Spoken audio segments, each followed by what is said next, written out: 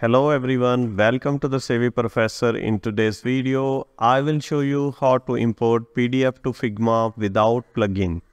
Let's get started. Click the Figma Jamboard button to open a Figma Jam file.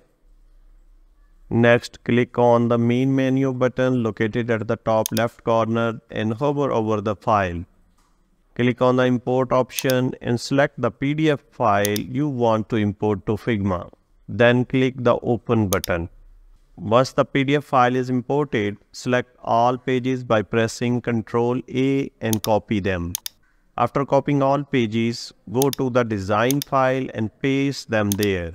That's it. Your PDF is now imported to Figma. That concludes the video. Don't forget to hit the subscribe button and give us a like if you found this video insightful. The Savvy Professor loves hearing from learners, so leave your comments below. Thank you for watching.